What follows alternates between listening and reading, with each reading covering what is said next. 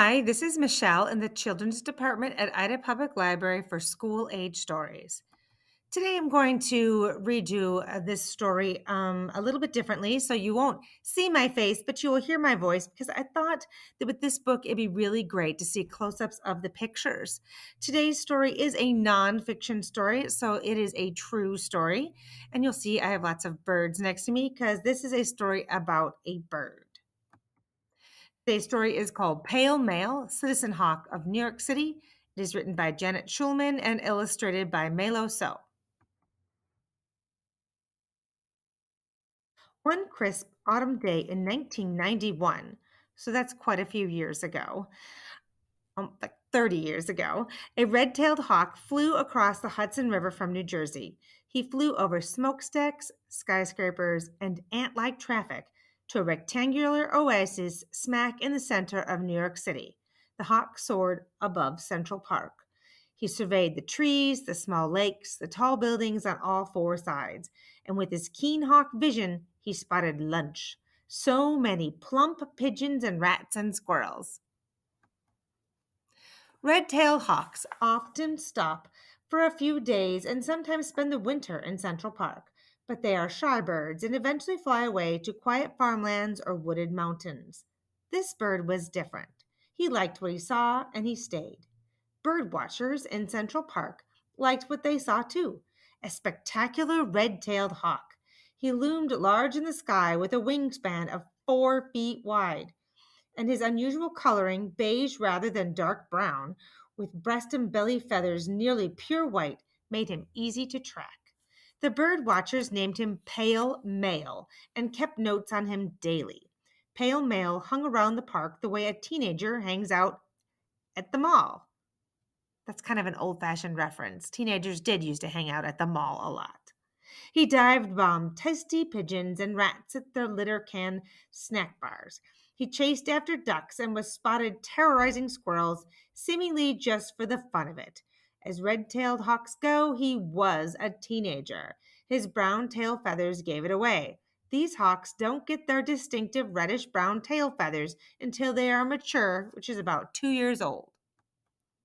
So you may notice red-tailed hawks around here. We have many red-tailed hawks in the Belvedere area. They are mostly wild birds. You'll see them in wooded areas. I often see them on country roads when I'm driving into town. Pale Male thrived in his new home, and the birders were thrilled when he began courting another red-tail hawk. Day after day, they performed an aerial ballet of circling and swooping in unison over the park until, young as he was, Pale Male won her as his mate. Central Park, where this story starts out, is in the middle of New York City. It is a green park, very large, as you can see in this picture, and it is actually a nicer area of New York City where people would pay a lot of money to live. As you can see, it's a very large park and a good place where large birds could go to live. In March, the two hawks began building a nest in a tree near the baseball diamond on the Great Lawn. This was the first time that hawks had nested in the park since it opened in 1858. But Pale Male and his mate were inexperienced nest builders. Their nest fell apart a month later.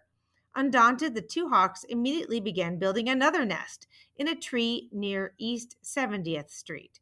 This time, it was not poor construction, but the location that did them in.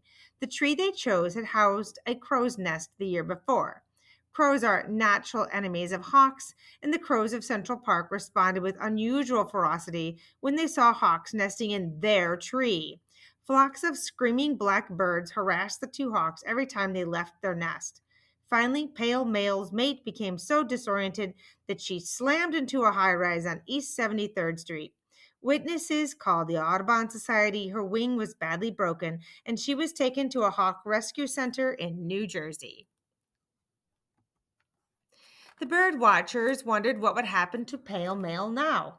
They waited and watched, but the following winter, Pale Male, now sporting a flashy red tail, found a new mate. In March, they began building a nest. This nest would be different. This time, Pale Male moved his residence to a ledge above a top floor window at 927th Fifth Avenue, one of New York City's most exclusive and expensive apartment buildings. Bird watchers had never heard of a red tailed hawk with its nest on a building in the center of a bustling city. Maybe pale male wasn't too smart, but they soon saw that this bird was actually very smart. Metal spikes had been embedded in the ledge above the window to keep pigeons away. But forcing sticks and branches between these spikes, the hawks made a nest that could withstand hurricane winds. An ornate cornice hanging over the ledge provided protection from the elements. The building was just across the street from some of Pale Male's favorite hunting grounds in Central Park. And the view of the park from the 12th floor was spectacular. New Yorkers couldn't ask for a better address, and neither could Pale Male. As spring progressed, Pale Male and his mate took turns sitting on three eggs. Ignoring window washers and wailing fire engines and honking horns below, they sat, and birders watched and waited. The eggs should have hatched by late April or early May. Finally, in June, it became obvious that eggs were not going to hatch. The Hawks' small fan club was disappointed. But later in June, their sadness turned to shock when they discovered that the building management of 927 Fifth Avenue had removed the nest. Residents had complained about bird droppings, feathers, and the remains of dead animals, sometimes falling to the sidewalk in front of their building. The wealthy New Yorkers who lived there did not consider these messy hawks to be the kind of neighbors they wanted. I mean, to be fair, if you had giant hawks living above your front door, it would be kind of obnoxious, but it would be kind of cool too. This is 927 Fifth Avenue in New York City. So you can see that they lived way up here at the top. Okay, way up here. Some hawk experts thought that Pale Male would find a new nest site, but Pale Male would not be evicted. He and his mate returned in the spring and built a new nest exactly where the old one had been. This time, the building management left it alone thanks to a stern warning from the U.S. Fish and Wildlife Service threatening substantial fines. Hawks are protected under the Migratory Bird Treaty Act of 1918. Destroying their nests was a serious violation. And a year later, in April 1995, the hawk's perseverance was rewarded. 3 fluffy white chicks were born in New York City. The hawk watchers of Central Park were ecstatic. From early morning until nightfall, they gathered around the model boat pond to get the best view of the nest. They watched Mom and Dad Hawk tend their babies and talked about the chicks like proud new aunts and uncles. So this is kind of a blurry picture of Pale Male and his chicks. This is probably because this picture was taken a very long time ago,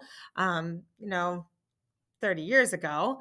And it's probably taken from a zoom lens and then put on the internet and then put into this slideshow. So you can see it gets a little blurry with all that action, but you can see the little baby red-tailed hawks there. New Yorkers on their way to work or out for a stroll wondered what celebrity these people could be spying on with their binoculars and telescopes. The enthusiastic hawk watchers were always happy to point out the nest, and it was the rare person who was not surprised and delighted to discover a family of hawks making a home right in the city. News of the hawks spread, and soon New Yorkers who had never been bird watchers before were stopping by the model boat pond to see what they could see. You can see they have to use binoculars and telescopes to be able to see the birds. The hawks were becoming Fifth Avenue's most admired celebrities. By June, the chicks had grown almost as large as their parents. Gone was their baby down. Now they had flight feathers. They began jumping up and down in the nest and flapping their wings in preparation for their first flights. In the wild, their nest would have been in a tree with branches to hop down to until they got the hang of flying. The birders were worried. Would these city hawks survive that scary first flight with nothing but cement and asphalt below them? The first fledgling took off with a big hop and then began flapping his wings madly like an oversized sparrow until he landed, awkwardly but safely, on the roof of an apartment building several blocks up Fifth Avenue. The fledgling spent the day half flying, half hopping from balcony to balcony until Pale Male gave his brave baby a first lesson in how to fly like a self respecting hawk. The fledgling watched his father soar over the Metropolitan Museum of Art and circle back with scarcely a flap of his wings. The novice caught on and proudly flapped slowly back to his nest just in time for dinner. Within a few days, all three fledglings had abandoned their cramped nest for the trees of Central Park. Each spring, more and more fans of the Hawks came out to watch Pale Male and his mate renovate their nest with new twigs and leaves. And there was always a great celebration when new chicks hatched. The birders watched the hardworking parents ferry home pigeons, rats, and occasionally a squirrel or a songbird from their well-stocked Central Park meat market. Even after fledglings left the nest, they would stay under the protection of their parents for several months. Pale Male would always respond to their hungry cries with some meat. He would chase off those pesky crows and let his hawklets know that the blue jay bullies couldn't really harm them. This good dad was once observed helping his hawklets learn to catch rodents by dropping a live mouse near one of them. Over the next 9 years, the Hawks would rear 23 chicks, and a CBS News commentator actually nominated Pale Male for Father of the Year. Life in the big city was good for the Hawks. Little did Pale Male know that his greatest challenge was yet to come. In December 2004, the owners of 927 Fifth Avenue removed Pale Male's nest along with the anti-pigeon spikes that anchored it. Most of the tenants had been irked for years they couldn't legally get rid of the hawks. They didn't like walking through the poop and feathers and dead birds. Then in 2003, during a time when many conservation and wildlife laws were being relaxed by President George W. Bush's administration, the Migratory Bird Treaty was changed. It now permitted destruction of nests as long as there were no eggs or chicks in the nest. Hawks lay their eggs in March and the chicks fledge in June. In December, Pale Male's nest was empty. The owners of the Hawk building were quick to take advantage of the new law. All of New York heard about it in a flash. Television newscasts told all of America. The news traveled abroad in Japanese, French, Arabic, and many other languages. New Yorkers and native lovers everywhere were stunned. Nature lovers everywhere were stunned. Taking down the nest seemed like such a heartless act coming from people living in their own well-feathered nests. The dedicated birdwatchers and the Audubon Society immediately organized protests across Fifth Avenue from the Hawk building.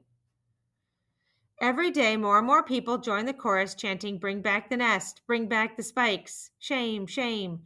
Two protesters dressed as birds and urged cars on Fifth Avenue to honk for hawks. Taxis, cars, and city buses honked. Trucks let out ear-piercing blasts of their air horns. Even fire trucks let loose their sirens. Pale Male circled high above the protesters, silently watching. After a week with hundreds of protesters blocking the sidewalk with traffic slowed to a crawl, with the constant, relentless noise, the building owners backed down. The publicity had been terrible for them. The Audubon Society and the U.S. Fish and Wildlife Service finally persuaded the owners to reinstall the anti-pigeon spikes and to construct an apron or a cradle below the nest to catch the hawks' garbage. The hawks kept a wary eye on the ledge until the spikes and apron were installed and the workers' scaffolding was finally removed. Within minutes, the hawk couple began bringing new twigs to the ledge. They would rebuild their home and start all over again. The red-tailed hawks had brought great joy to the people of New York, and now the people of New York returned the favor. The hawks were welcome to stay at 927 Fifth Avenue as long as they wanted. They were true blue New Yorkers, tough, resourceful, and determined to make it in the city. New Yorkers loved them for bringing a touch of the wild and a respect for nature to the teeming urban landscape. It's a very big city. Pale Male gave the city another gift as well. In the spring of 2005, some 15 blocks south of Pale Male's nest, another redtail and his mate set up housekeeping. They built their nest on a ledge on the 35th floor of Trump Park on Central Park South and hatched 2 chicks. Birdwatchers believe that this light-colored hawk with a taste for high-rise apartments is probably a son of Pale Male. Junior is his name, and so the legacy of Pale Male, the majestic hawk who is different, lives on. Long live Pale Male. This is an actual photograph of pale male, I think. I'm not 100% positive, but I think so.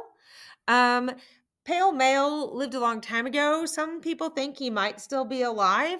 It is technically possible that he could still be alive, but it's probably more of a legend now that he is still alive. It's just he doesn't live in that area anymore. But it is possible that it's now the story of his sons and grandsons. That is the end of the story. You can go ahead and download the crossword puzzle if you would like, or you could listen to the author's note. This was written in 2008 by the author. I first learned of pale male in 1995 during an Audubon bird walk in Central Park. On that bird walk, I also learned that Central Park is one of the 14 best places in America to birdwatch, ranking right up there with Yosemite National Park. 275 different species have been spotted in the park, 95 on just that one April day I was there. As the American Northeast becomes an almost solid belt of housing development, shopping malls, and parking lots, more and more migrating birds are stopping off to rest and refuel at this green zone. Native wildlife is also affected by the shrinking rural areas surrounding New York City. With less open country and less food, many hawks do not survive their first winter. Some believe that pale male was driven off his natural habitat by adult hawks protecting their territory, and he was forced to go far afield to find a place with ample food and no adult hawks to harass him. After the Audubon birders pointed out pale male's 8-foot wide nest atop the ritzy Fifth Avenue apartment building, I would stop by each spring to see if there were chicks.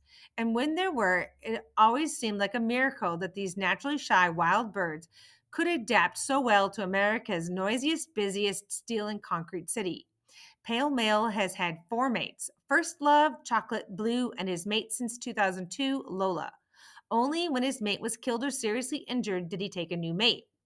He has now won the status of a true New York celebrity. His building is pointed out by tour bus operators.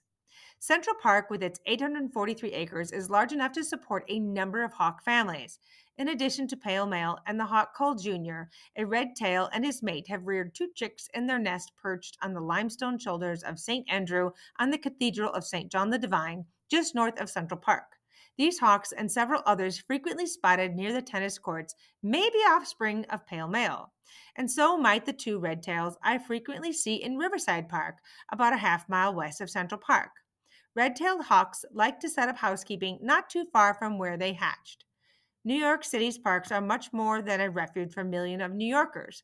Besides the many birds, including a wild turkey in Central Park, I have seen rabbits, frogs, turtles, and countless squirrels. Raccoons, woodchucks, and snakes also live there, not to mention many different species of butterflies.